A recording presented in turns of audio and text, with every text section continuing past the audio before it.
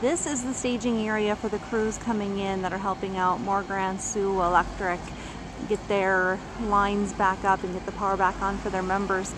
This is located right across the street from Mor-Gran-Sou's building in Mandan.